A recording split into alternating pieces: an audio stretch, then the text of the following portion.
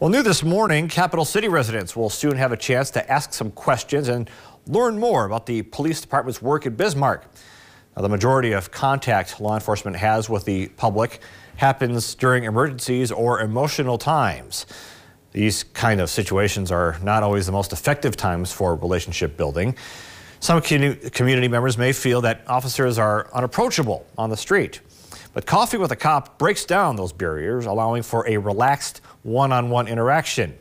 Coffee with a Cop begins this Friday at 9 a.m. and ends at noon at Caribou Coffee at 601 South 3rd Street. Community members are invited to attend, and the program aims to advance the practice of community policing through improving relationships between police officers and community members, one cup of coffee at a time.